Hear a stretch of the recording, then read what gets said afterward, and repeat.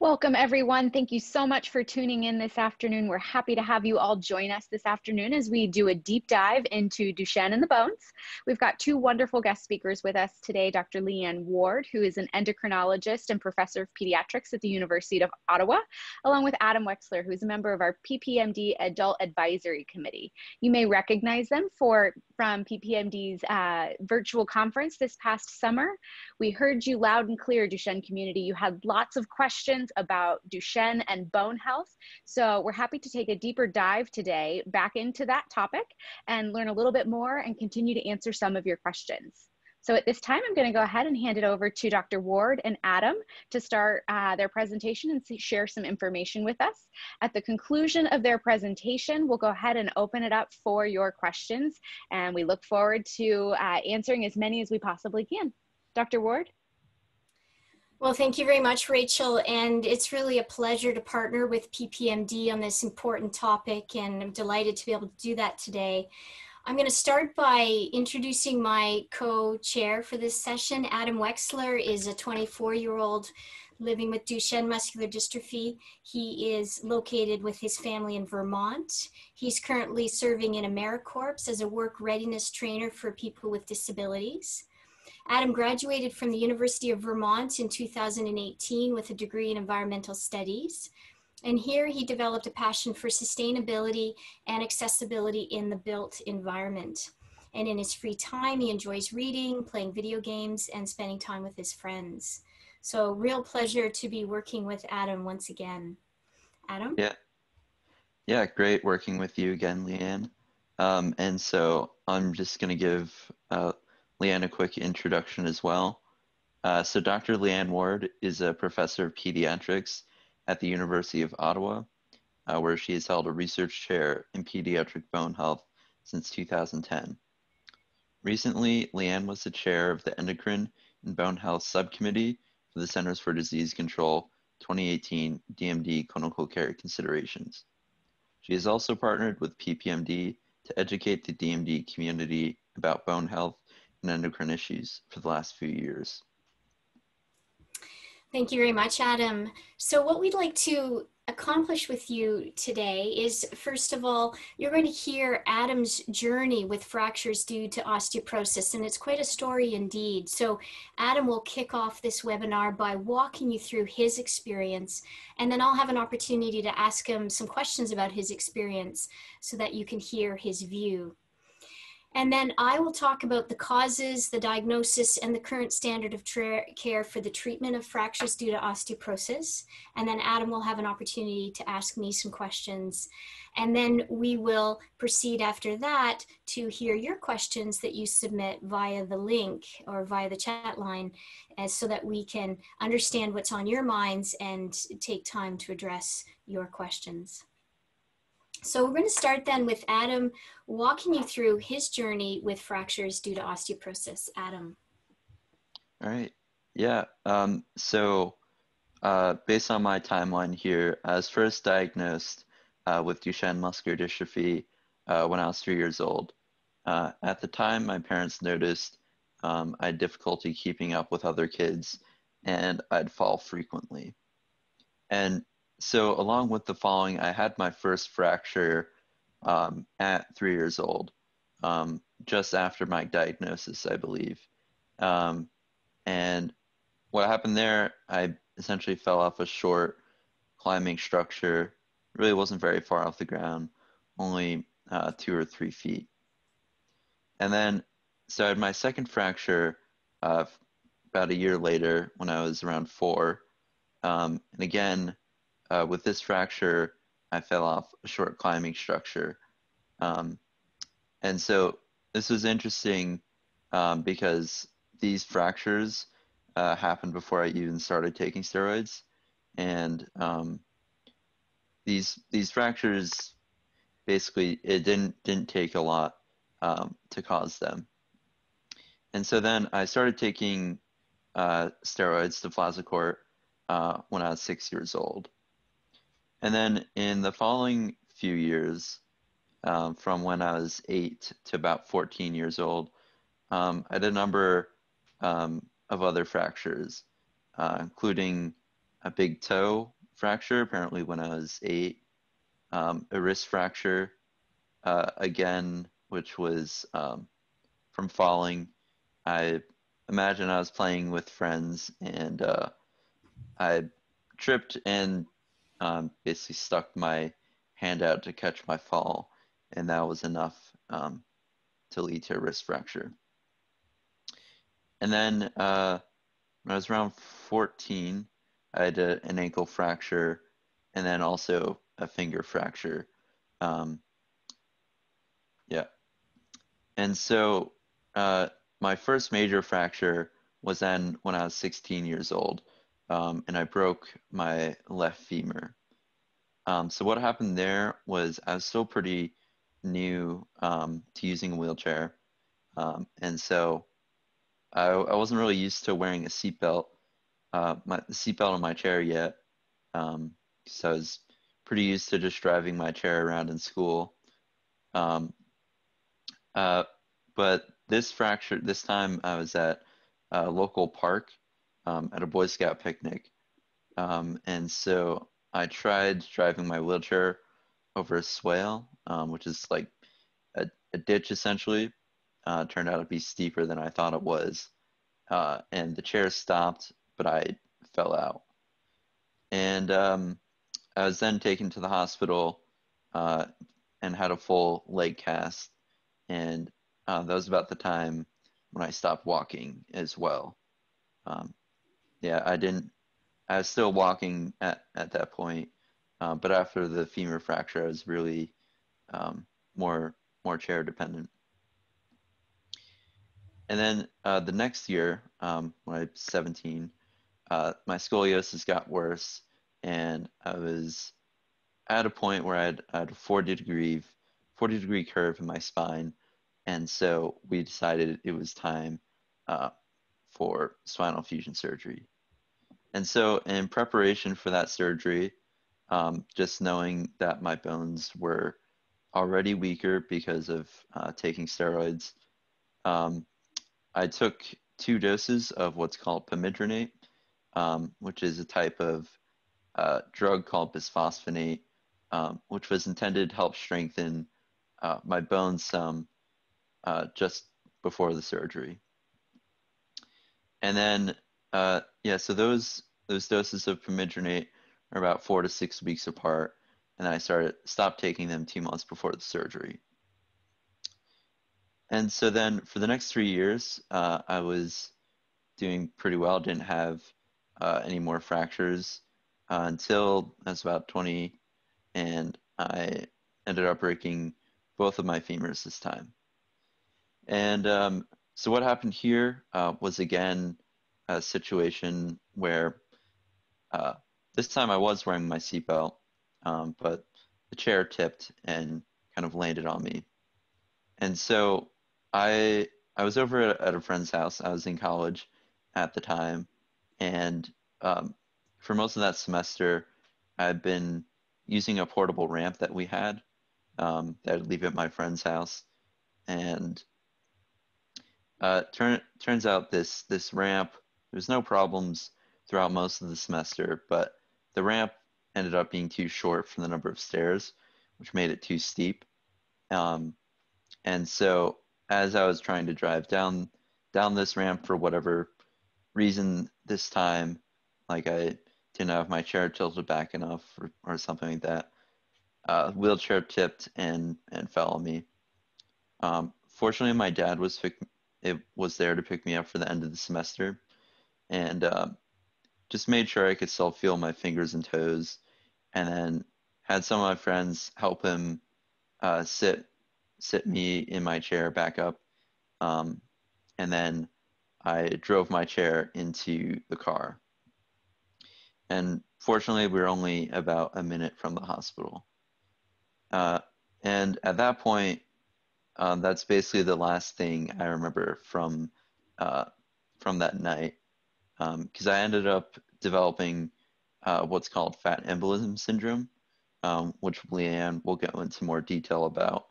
But basically, from breaking breaking long bones, basically fat that was inside my bones leaked into my bloodstream. And this caused me to go into respiratory distress, and I quickly deteriorated. And so at that point, I was then intubated and spent 5 days in the ICU, unconscious the whole time. So this was definitely a very scary time for my family, and later for me as well. And then 2 years later, when I was 22, I started going to a new clinic in Massachusetts. And at this point, the clinic, we did more back x-rays and started to identify vertebral compression fractures in my spine. And so I started on zoledronic acid, which again is a bisphosphonate, because of these compression fractures. And then I do the zoledronic acid infusions about once a year. Great. Well, thank you, Adam, for taking through that story, that journey of yours, which is really quite compelling, with a number of fractures and even complications of fractures, including the fat embolism syndrome. I'd just like to ask you a few questions about your journey. First of all, what would you say was the most challenging part of this journey for you? Yeah. So looking back, I think the biggest takeaway for me was kind of about fall prevention, and looking back, like I have to realize to be careful while driving in my wheelchair, especially on uneven surfaces. But it was difficult at the time to be aware at all times, because as a kid, like, you don't want to have to worry about too many things, but it's not necessarily what you want to focus on. But I think it's important to keep in mind. Yeah, as a child, you just want to get out and play, don't you? You don't have to be thinking about fall prevention, but certainly your story, having fallen out of, with the wheelchair, is one thing to think about, isn't it? So that's a great point to raise with the viewership. Can you tell me a little bit about how you felt when you received the pamidronate and the zoledronic acid? Did you have any of the side effects that individuals can experience with the first dose? Mm-hmm. Yeah, so I remember after the initial pamidronate doses I did when I was 17, like, I think I remember I did feel kind of feverish afterwards, as well as with the zoledronic acid. After my first dose, and it was like some digestive issues for about a day, my stomach upset. And interestingly, I just had my third zoledronic acid infusion in August, and in that time I actually felt more side effects. Like, I noticed some muscle pain afterwards and ended up having to lay down. Yeah, and that's I think an important point as well. Usually the side effects, which we'll talk about in a little bit more detail in a minute, are just with the first dose. However, in your experience, and also in my experience as a physician, sometimes in boys and men with Duchenne, we do see the side effects with subsequent doses, although not usually to the same extent as with the first dose. I wanted to understand a little bit more about your vertebral compression fractures, Adam. Did you have any pain that prompted an x-ray, or was that just something that was done as part of routine bone monitoring in your case? Yeah, this was not because of a complaint. Like, occasionally I might notice some back pain, but like, it doesn't last very long. And so in this case, it was really more of just like routine checkup for my bone health and see how things were going. And that's a really important point as well. We know that vertebral compression fractures, and I'm going to show examples in a minute, can be asymptomatic. They can be completely without pain, and yet they're a very clear sign of osteoporosis and the need for treatment. So we do recommend, just as your clinician did, doing routine x-rays periodically to pick up on those vertebral fractures, just as was done in your case. Adam, if you had one message from your journey that you wanted to share with the viewership, what would that be today? So as I was kind of talking about earlier, I think kind of my overall message would be to be careful driving around in your wheelchair, especially over rough terrain, because I found it's not always as stable as you might think. So I think it's just important to be aware of your surroundings and really do your best to avoid falling. Mm-hmm. Yeah, that's great. Great advice, Adam. So with that in mind, what you've heard from Adam, which is quite a journey, I'm going to now build on what Adam has said and provide you with a little bit more in the way of sort of background to the topic in general. And I'm going to be highlighting as I go through my little section here some of the points that Adam has drawn out in his journey. So the first thing that I would like to share with you is that we know that the muscle weakness of Duchenne is a key driver of the long bone and other fractures. And by long bone, I mean the femur, for example, the tibia in the leg, the humerus.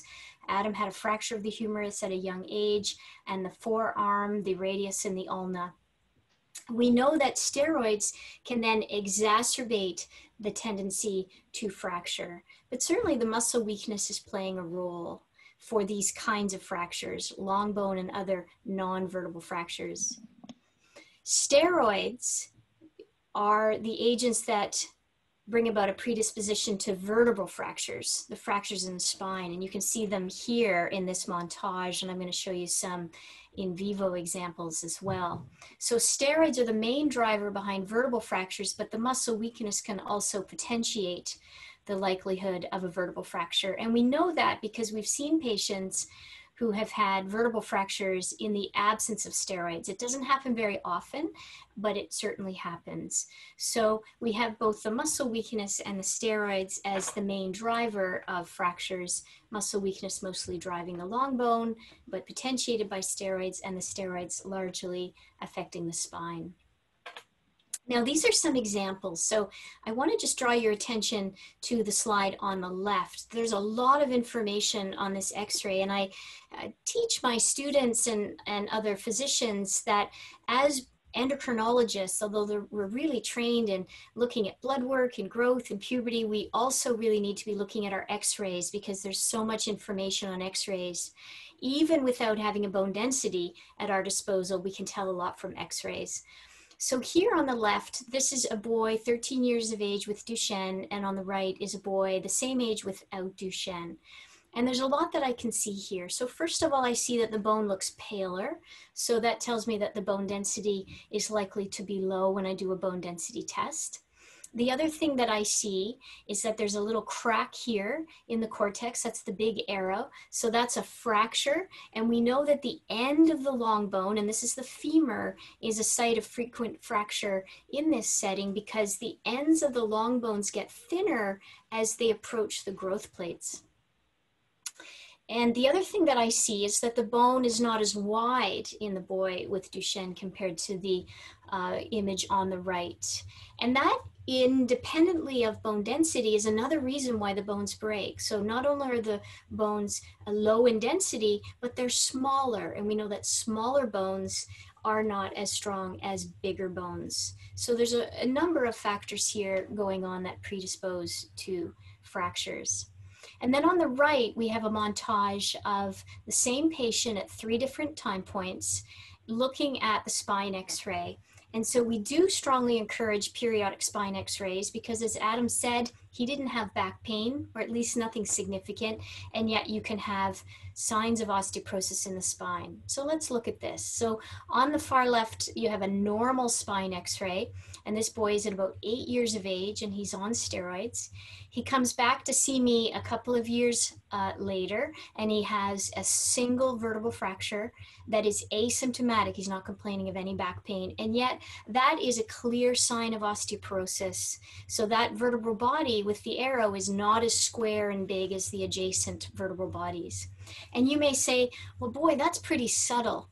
Or you may say, well, that looks pretty trivial compared to, say, the femur fracture. But in fact, the vertebral bodies should be able to maintain their square-like shape and their normal height.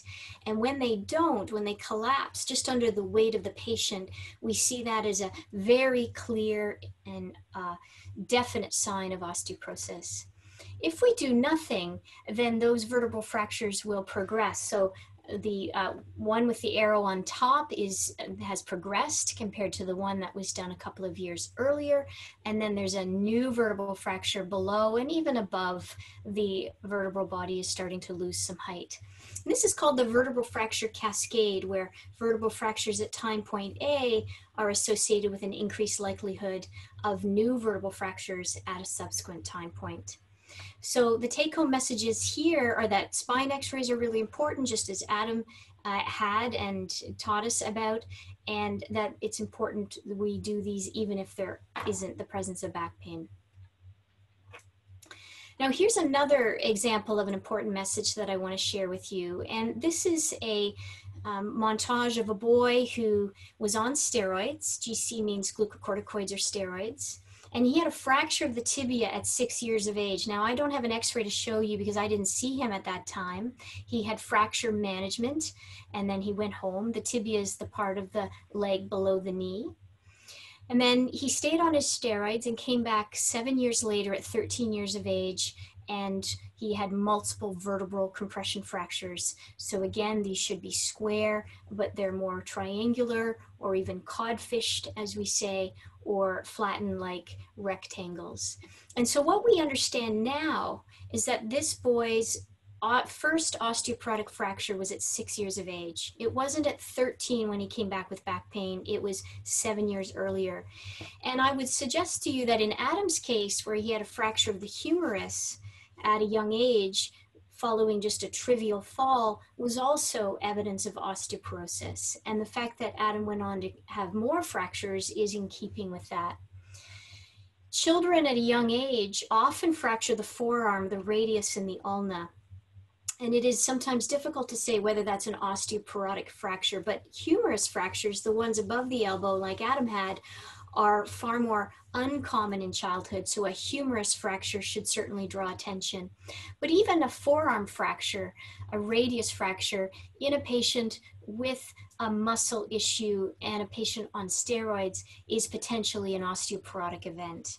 So this is a message that we're trying to teach the Duchenne community and also to teach our colleagues who are caring for boys and men with Duchenne. Now, Adam gave this very dramatic story of having had bilateral femur fractures, so 2 femur fractures, and then very shortly after developing respiratory distress. In fact, Adam doesn't even remember that part of his story. He remembers the fractures, and then that was about it. And I think that speaks to how unwell Adam was. I'm so pleased that Adam got attention immediately. That is so important in this setting. And so let me tell you about fat embolism syndrome. This is a rare complication of a bone fracture or a bone injury. You do not have to have a broken bone to have fat embolism syndrome. And it's something that can happen to anyone after they've had a major injury to the femur, which is the largest bone in the body. So how does this work? We know that in anyone who has subnormal mobility or anyone on steroids, even outside of the Duchenne setting, that there is an accumulation of fat cells within the bone marrow, which is inside the bone. Those fat cells are called adipocytes. And then when there is a bone injury or a fracture, but again, doesn't necessarily have to be a broken bone, just a bone bruise, so even after a fall without a fracture, those fat cells or adipocytes, they enter into the bloodstream and they coalesce to form fat globules, which get into the lung, shower the lung, and cause respiratory distress. So again, a rare complication, but one that's important to know about. And so if you had a patient or someone that you knew that had a femur fracture or a fall and then some discomfort to suggest they had a bone bruise, and then within 24 hours or 48 hours, they developed respiratory distress, difficulty breathing, the first thing to think about is fat embolism syndrome. And that's particularly important in this COVID era where not all respiratory problems are COVID related. So difficulty breathing after a fall, difficulty breathing after a fracture is a reason to seek medical attention immediately. Now, people often ask me about how to use bone density testing in this setting. And I just want to tell you about bone densities. So first of all, bone density is just one part of the bone health evaluation. When I meet a family and a boy with Duchenne, the first thing that I want to know as a clinician is how the boy or the man is doing from a overall mobility and pain perspective. So I want to understand function, and I want to understand if there's any back pain, and I want to understand the fracture history in detail, just like Adam enumerated for you. And it's only after I've understood all of that that I acquire a bone density test and look at the bone density. So spine x-rays, if you had to choose between a spine x-ray and a bone density test, you would prioritize the spine x-ray, and understanding the fracture history is critical for the bone health assessment. But here's our bone density test by DEXA. And what's important to understand here is that bone density should evolve similar to a growth curve. So you expect bone density to, on this particular test, to change with age. And so we follow the bone density just like we follow growth on a growth curve. So here you see bone density curves. And understand that a single assessment doesn't give us all that much information. What we're really interested in is assessments over time. We're also interested in assessments at different skeletal sites if that's available to your clinician, and it isn't always. We know that the bone density at the hip is very sensitive, and so it can fall before we see it fall at other skeletal sites. So this is an example of an 11-year-old boy with Duchenne on steroids, and his hip BMD is going down. The total body BMD in the middle is plateauing, but not going down at the same rate. And then the spine BMD is going down as well, but not at the same rate as the hip. So in my clinic, I use different skeletal sites to get a sense of how the boy is doing, and I'm looking for changes over time. Important to understand that this test is two-dimensional, whereas bones are three-dimensional. And so the bone density results are lower in patients who are petite. And this is something that your clinician will take into account when he or she interprets the bone density test as well. So how do we optimize skeletal strength in this setting? So your clinician with whom you're collaborating on your bone health care will have a look at your nutrition and address nutritional deficiencies. So vitamin D deficiency is just very common in the general population. In Canada, we're considered a Nordic country, so I see low levels often, and vitamin D supplementation is frequently required, if not universally required, on a daily basis. Some patients also have calcium deficiency, but that's less common. We do encourage calcium through the diet, through dairy products. For patients who are unable to take in dairy, then a calcium supplement might be required. We do encourage clinicians to talk to their patients about puberty. Puberty is often delayed because of the steroids in this setting. And we do encourage that conversation by at least 14 years of age, usually starting around 12 years of age. And there's another webinar that will talk about that in more detail. We do encourage clinicians to address with you over and underweight. So both being underweight and overweight can be deleterious to bone strength. We certainly spend a lot of time talking about fall prevention, and I think this is sometimes missed in osteoporosis clinics, this notion that we really have to talk about fall prevention. We certainly don't want patients to feel that they can't go out and play, so certainly keeping moving is important important as far as possible, but avoiding falls that could otherwise be prevented, I think, is really important. So in Canada, we have these long, very challenging winters, and I talk to my patients and my parents about fall prevention on the ice. I encourage them to buy those yak tracks that go under the shoes or the boots to allow you to have traction on ice. I really can't emphasize enough the importance of talking about fall prevention, including, as Adam pointed out, in the wheelchair. Perhaps your family member or yourself, you're getting used to your wheelchair, and maybe there's some uncertainty there. And I think just discussing how to maneuver the wheelchair and take precaution is important. Now, growth hormone for optimization of height or bone health is not considered routine in this setting because there is insufficient safety and benefit data. So we don't recommend this as just part of routine standard of care. If you are considering growth hormone or you're on growth hormone, it would be in a highly specialized center, perhaps under a research protocol, to really understand that delicate balance between safety and benefit. So how do we then monitor and treat? So these are guidelines, as Adam alluded to in the introduction, that were put together in consultation with myself and a group of international clinicians invested in this topic, and we published those in 2018. So I would strongly encourage your clinicians to read these guidelines, which really map out the minimum standard of care for bone health in this setting.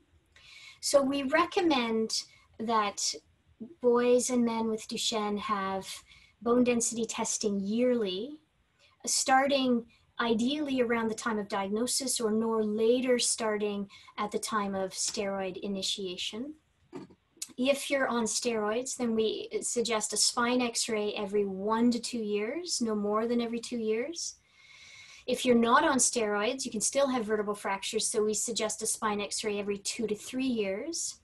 And those spine x-rays should be done even more often if the bone density drops by more than a half a standard deviation, or if there's back pain. If bone density testing is not available, then you just do the spine x-rays, because in fact it's the spine x-rays that are really going to trigger treatment. And then we treat at early signs of osteoporosis. We don't wait for significant back pain going on for some time. We treat early signs. Even if there's vertebral fractures without back pain, this is an indication to start therapy. And certainly a single non-vertebral fracture or long bone fracture would also be an indication for therapy. And then we recommend intravenous bisphosphonate therapy, which I'll talk about in more detail, and continuing that therapy as bone protection for as long as the individual is on steroids, and maybe even longer if there are ongoing bone health issues that need to be tackled. Adam thought it would be interesting for me to just explain a little bit about how bisphosphonate therapy works. So it targets the osteoclast, which is like a little Pac-Man cell which chews up bone or resorbs bone. In osteoporosis, at least in the early phases, this osteoclast is overactive, so it's chewing up more bone than it should. The bisphosphonates that I'm going to talk about, they basically stun the osteoclast. They put it to sleep. We still see it under the microscope. It's just not working. It loses its little ruffled border, which is what chews up bone, so that you get a net increase in terms of bone balance, favoring bone formation. Now, Adam talked both about pamidronate and zoledronic acid, and both are excellent agents. And it isn't that one is superior to the other, it's that one is a little bit more convenient than the other. So in your center, if your clinician has access to pamidronate, that's perfectly fine. If your clinician has access to zoledronic acid, you might want to go that route. Let me explain a little bit about the difference. So pamidronate intravenous is given over 4 hours. It's a little gentler in terms of the first infusion side effects, and it's given every 4 months. Zoledronic acid is a 1 hour infusion, so it's more convenient. It tends to have a little bit more in the way of particularly gastrointestinal side effects like nausea and vomiting with the first infusion, and it's given every 6 months. We're going to talk about side effects a little bit more in detail, but you can see that zoledronic acid is a shorter infusion time and it lasts longer. So my patients are on zoledronic acid because it's more convenient. And the goals of treatment are to improve back pain if it exists, to stabilize any vertebral fractures that are there on X-ray, so to prevent them from collapsing further, to prevent new vertebral fractures, to reduce the risk of new long bone fractures, and to try to mitigate or minimize those declines in bone density. Now, here's a little bit more about the side effects, and Adam has already alluded to this, but the classic side effects with the first dose would be fever, nausea, vomiting, bone pain, including at sites that are already involved, like the vertebral bodies if they're fractured, muscle pain, and low calcium, which is usually just something we see in the blood that doesn't cause any problems. And we treat these first infusion side effects with antipyretics, with anti-nausea medications. If a boy or a man feels particularly unwell, we have a very low threshold for giving extra steroid to prevent adrenal insufficiency. And we give calcium supplementation for 5 to 10 days after the infusion, and we give vitamin D supplementation before the infusion to really optimize intestinal calcium absorption. Now, Adam talked about the fact that he still was having side effects after 2 or 3 doses, and I must say that I have seen that, and I've seen that in my population of patients where I've treated literally thousands of children with different conditions over 25 years. I have seen that occur from time to time, most frequently in the Duchenne population for reasons that are not clear. Generally speaking, in my experience, the first dose provides the greatest side effect profile, and then with subsequent doses, the side effects aren't quite the same. And so Adam has had that experience where he's continuing not to feel quite himself on subsequent treatments. So bisphosphonates are given every 4 to 6 months during growth. Once finished growing, if the steroids are continuing, we would recommend continuing bone protection once yearly. And even if steroids are discontinued after growth is finished, there may be a need to continue bone protection even longer. So consider this bone protection to encourage and foster bone strength as far as possible in this setting. These are just some examples of what I would anticipate in the absence of bone protection over years of steroids. You can see that the vertebral bodies should be square and tall, and they're flattened, so that's without bone protection. This is with bone protection. You can see that the vertebral bodies are much denser. You can see that white rim, which indicates an improvement in bone density that's even visible on the X-ray. We do see with poor growth because of steroids and bone protection that sometimes there is nevertheless a little bit of progression in the vertebral collapse, usually in the lower part of the spine, and I suspect that may be related to the lordosis of this condition. And then if a patient is growing well with bone protection, then we would expect those vertebral bodies to reshape. Now, we don't see that reshaping of prior fractures unless there is normal growth. And typically, we don't see normal growth unless somebody comes off their steroids, which isn't something that we encourage. So we encourage bone protection. We accept that growth may not be optimal, and so we accept that we're really trying to stabilize the spine and prevent that dramatic collapse that you see on the left. And so here is the algorithm for this approach, just to summarize once again, and as published in Lancet Neurology 2018, we have this monitoring phase that starts around the time of steroid initiation or around the time of diagnosis with annual 1 to 2 year spine x-rays and annual bone density tests. We start treatment early, first signs of vertebral changes or a single fracture, and then we continue bisphosphonate therapy for as long as the patient is on steroids and maybe even longer. And in another webinar, it will be discussed about testosterone for pubertal induction. And the last thing that I just want to say before I turn it back over to Adam is that we need to be mindful of the fact that intravenous bisphosphonate therapy increases BMD. That's what it does. And there are parts of the skeleton that are more sensitive to increases in BMD than others. And there are parts of the skeleton that would benefit from a drug that increases bone shape to make it bigger, but bisphosphonates don't do that. So let me explain. So at the spine and also at the hip, the bone is quite porous. It's actually called spongy bone. And so there are holes in the bone that are very sensitive to drugs that increase bone density, like intravenous bisphosphonates. So we see that the spine and the hip are fairly sensitive to intravenous bisphosphonate therapy. With long bones, the bone is more compact. It's actually called compact bone, and there aren't as many holes and they're not as big. So long bones are not as bone density modifiable as the spine and the hip. And so we do continue to see from time to time long bone fractures despite intravenous bisphosphonate therapy.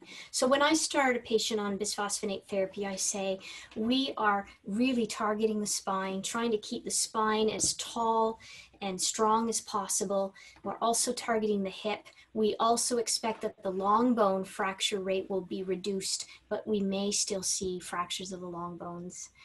And then intravenous bisphosphonate therapy does not make bones bigger. And that's one of the reasons that the femurs fracture, for example, because they are smaller. So that's not something that we can expect to accomplish with a bisphosphonate. And we have ideas about ways that we could make bones bigger with some potentially drugs that we would like to explore in research studies, but we're a ways away from that at the moment. So that is my background information for you, and we really appreciate the opportunity to share both Adam's story with you and then that background, and we look forward to your questions. I'm just going to put it over to Adam to see if Adam has any questions for me with that background information in mind. So I guess just to not take it too much time, I think I'll ask only one or two questions. So I guess sort of like how I ended my discussion of my, I guess, history with fractures. Basically, what is the best piece of advice you have regarding bone health for those with Duchenne and their parents? Mm-hmm. So I think the main messages I'd like the viewership to understand is that bone health needs to be taken care of very early on in your journey. And I would strongly advise you to link with a clinician who understands bone health monitoring, who understands the importance of spine x-rays, which start early around the time of steroid initiation or around the time of diagnosis and then periodically. And so that you can partner with someone in that monitoring, which starts so very early. So that's my first message. And the second message is just to reiterate the importance of fall prevention as a mechanism to prevent particularly long bone fractures. Do you have any other questions for me, Adam? Let's see. And I guess one more short one. Do the recommendations for bone health differ at all versus when you're still walking versus when you enter a wheelchair? Mm-hmm.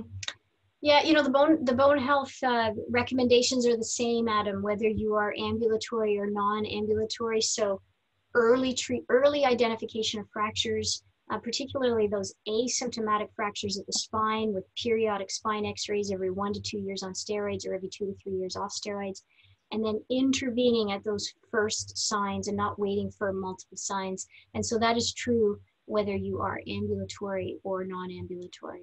That's a great question. Do you want to ask me one more? Let's see.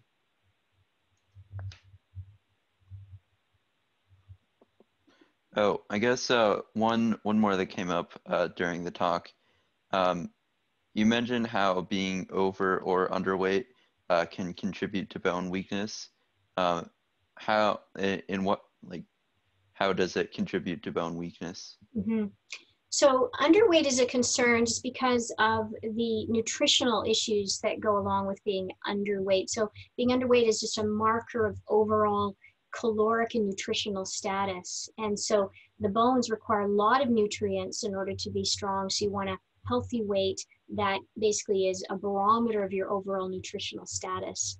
And then being overweight, the concern there is that if you're overweight and you fall, then your skeleton has to bear the brunt of that excess weight, and you know, will potentially struggle to stay strong in the context of a fall with the overweight setting. Now there are other, you know, concerns about being overweight, but in terms of bone health, that's the concern there. All right. Well, thank you so much, Adam and Dr. Ward. That was just really comprehensive and so incredibly helpful. At this time, we're going to go ahead and transition into our Q&A portion. I know that Adam has started us off with some really wonderful questions. I want to remind everyone, there's also that chat function at the bottom of your screen. Please feel free to send in questions that you have either for Adam or for Dr. Ward. We've already got a couple in. So if that's all right with my lovely speakers here, we'll go ahead and start diving into those. And the first one is a really great question. Should a person still have x-rays post-spinal fusion? Dr. Ward, maybe you could start us off with that one. Oh, that is a really great question. So post-spinal fusion, the integrity of the spine is facilitated, and it can even be challenging to see fractures post-spinal fusion. I would anticipate that your orthopedic surgeon might be doing x-rays in any case to monitor how that's going. So I think a periodic spine x-ray is still valuable for both reasons, but certainly less informative than pre-scoliosis surgery. Do you find that just the visualization of the metal kind of obscures what you're really able to see? It does. I mean, you still can see elements of the vertebral body, but you know, I don't tend to see problems once there is the hardware in place. So I think as long as your orthopedic surgeon is monitoring you periodically and you're feeling well, you know, that would typically be sufficient. That's great. The next couple of questions have to do with steroids, which makes quite a bit of sense. We know that steroids certainly affect bone health significantly. So this next one is in regard to weekend dosing. So do you have any experience with weekend dosing steroids and the effect of weekend dosing on bone health? Mm-hmm. Yeah, that's a really great question, and people have wrestled with that.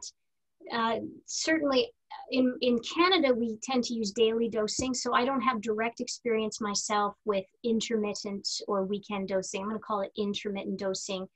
However, there was a study published out of the UK, the United Kingdom, Birmingham. Nicola Crabtree was the first author on this study. And she looked at boys who were on daily prednisone versus intermittent prednisone. And she showed that fractures of the spine were less after 2 years on intermittent compared to a daily prednisone. So about 8% after 2 years on the intermittent prednisone compared to 40% in the boys on daily prednisone. And growth was better on intermittent prednisone as well. She also, though, looked at muscle function and found that muscle function was a little bit better on the daily prednisone. So we have this very delicate balance, don't we, where we'd, you know, sort of love to, in some way, with, you know, minimize the steroid exposure, but remember the steroids are treating the muscle. And I always say that it's the first principle is always to treat the underlying disease optimally, and then for the complications, monitor those carefully and intervene in a timely fashion. But that's a great question. Most definitely. That was, I didn't realize the discrepancy there in those numbers. So that's really interesting. And I think that the message that I would share with everybody listening in is that if you are curious about what regimen makes the most sense for yourself or your child, that's certainly a question to have with your endocrinologist and with your neuromuscular specialist as you talk through risks and benefits based on your specific situation, whether it's age, height, weight, all of these different considerations. So it's certainly a complex thing to really try to understand. So in that same vein, I want to ask you about the percentage of the Duchenne population that develops osteoporosis in consideration with whether or not they're on steroids or not at all. Have there been any studies done on what those rates of osteoporosis look like based on steroid use? Mm-hmm. So the studies that have looked at steroid use say there's about a double of the risk of fractures. So there's already a risk of fractures in Duchenne without steroids, and then the risk is about double in terms of long bone fracture. There have been studies that have been shown that in patients in the pediatric years who are on steroids, that after a number of years, more than 5 years, that the spine fracture rate is about 50%. So, and studies have shown that in the absence of steroids, that the long bone fracture rate is about 60%, in some series, 30 to 60%. So what does that mean? It means that on steroids, most individuals at some point will have a vertebral fracture. And that's why we recommend this routine monitoring. And then the long bone fractures are really quite variable, right? Because they depend on how you fall and how quickly you might be walking. And they're more common in the ambulatory than the non-ambulatory phase if you're navigating your wheelchair fairly well. So long bone fractures are a little bit more unpredictable. But the data really suggests that vertebral fractures on steroids are very likely to occur in most individuals over time. Okay, great. So I think with that in mind, and we talk about the importance of fall prevention, I think that's a nice segue to this next question, which I'm actually going to field to you, Adam. I know that you talked about falls yourself, both as a young kiddo and now as a young man. Would you be able to share any tips or tricks with us when it comes to preventing falls from the chair? Yeah. So my experiences, I guess, have both been in circumstances where there's a change in elevation. So the first time was when I was at the park, and the swale ended up being too steep. But I think there's also it was also on uneven surfaces a little. It was on grass. So I think while you're on uneven surfaces that are steep as well, it might be a good idea to have someone nearby to sort of spot you. And as for my second fall with steepness, it was going down a ramp. And basically what we found, or what I've found there, is that when I've recently, so like after that fall, I did sometimes go down steep ramps like that. And I really made sure to kind of shift the center of gravity of my wheelchair. So I would tilt my chair back, so that would put, I guess, more of the weight towards the back of the chair. So like when you're going down the ramp, you're putting more of the weight in the back instead of in the front where it could tip. And then also for that, like I would use spotters as well if there's people around.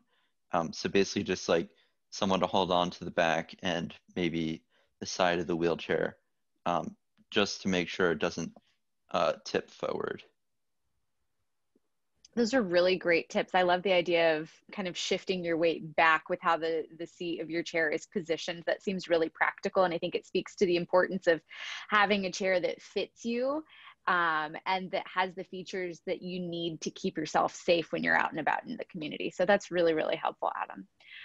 So my next couple of questions are in regard to the use of Prolia. And Dr. Ward, I know that we talked a little bit about how Prolia isn't used as commonly in standard endocrinology care, and that's something that we oftentimes might see more in an adult population.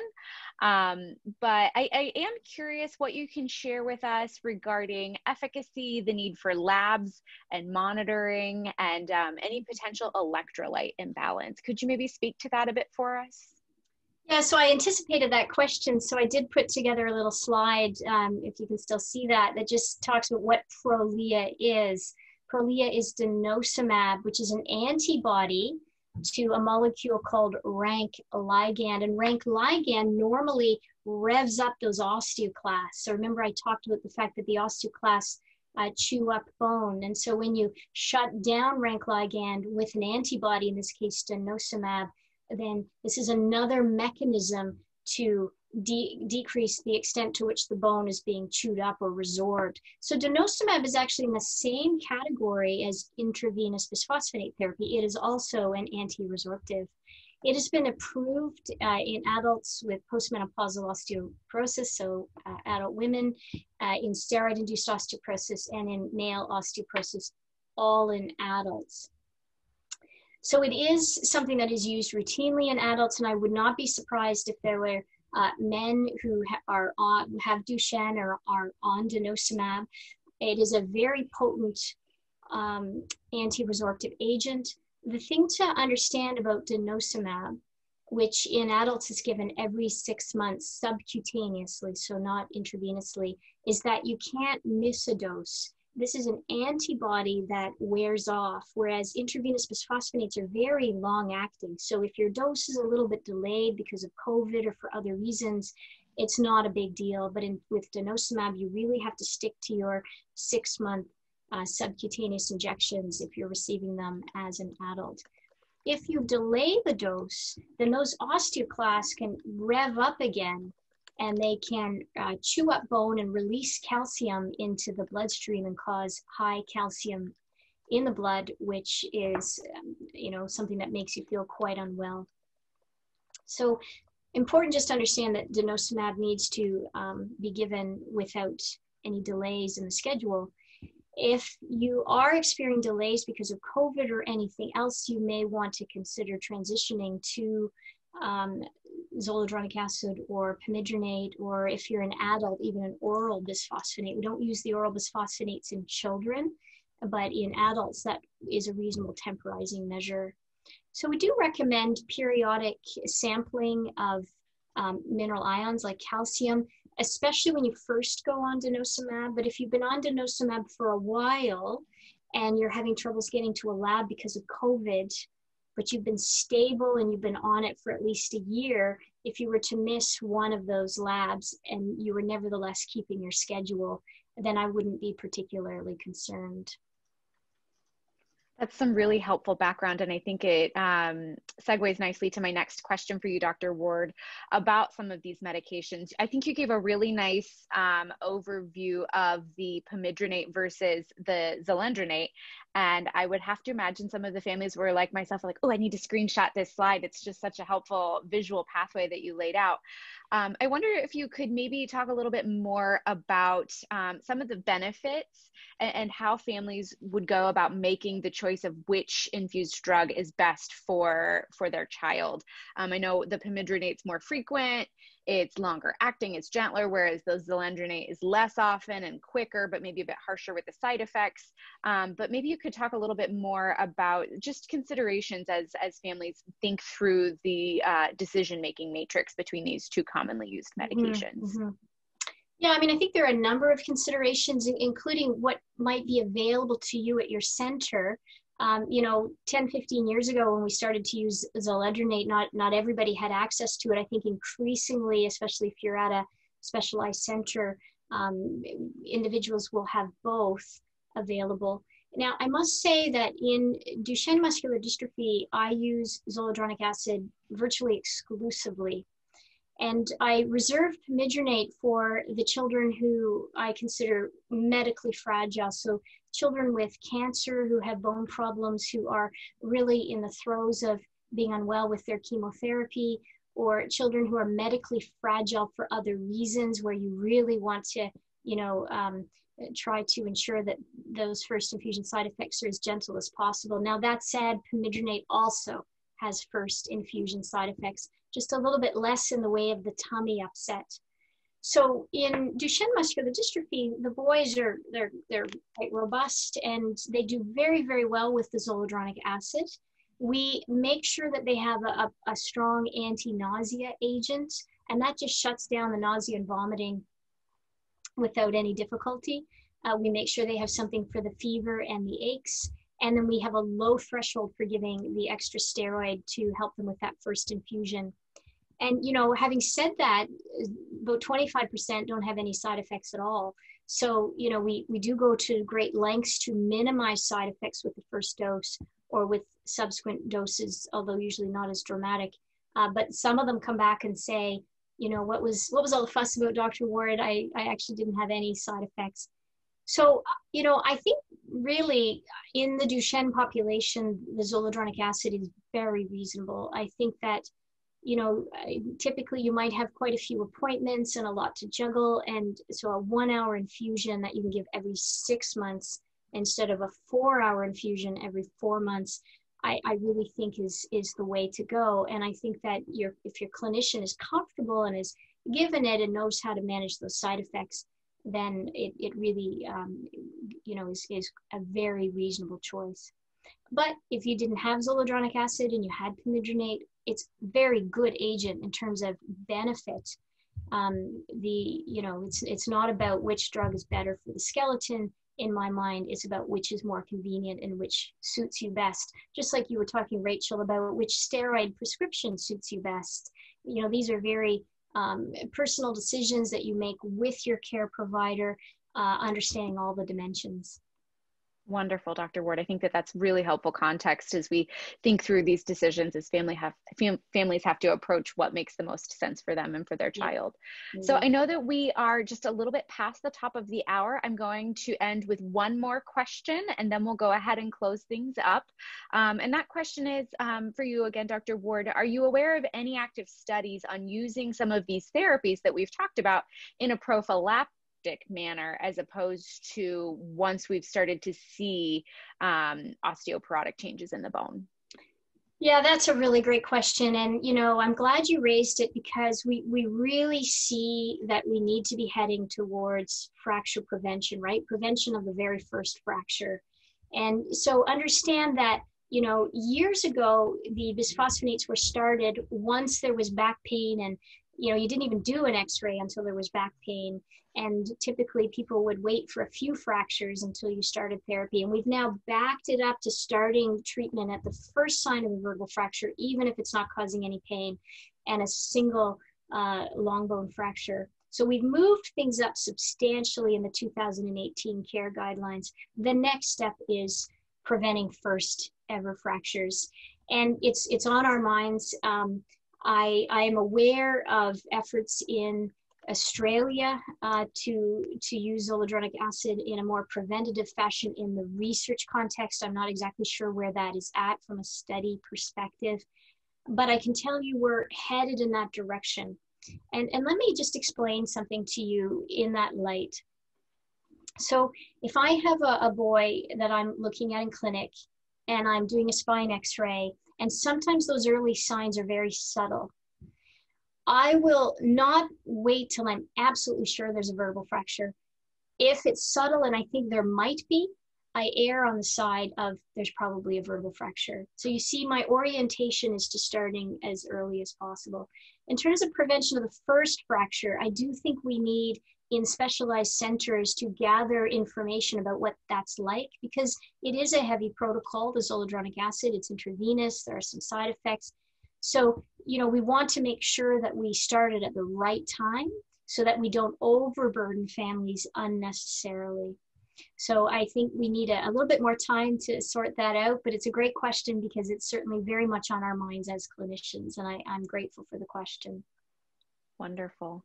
All right. Well, I think that that'll about do it for our questions today. So I want to extend just the biggest, warmest thank you to both Adam and Dr. Ward for joining us today. It was just really, really wonderful to just dive a little bit deeper into this really important topic. It's certainly one that's important and helpful throughout the Duchenne lifespan. So thank you so much for this really great conversation. I want to remind everyone that's listening in, this will be available archived on our website if you would like to go back and re-watch it or share it with any other Duchenne parents or colleagues who might be interested in this content that we've produced for you today. And we also have 2 more installments of this Endocrinology Connect with the Experts series. Next week, we'll dive into puberty, same time, same place. And the following week, we'll talk a little bit about growth. So please feel free to join us, submit those questions in advance or live during the live stream. And with that, we'll go ahead and conclude. Thanks so much, everyone. Thank you. Bye-bye. Bye. Bye, Adam.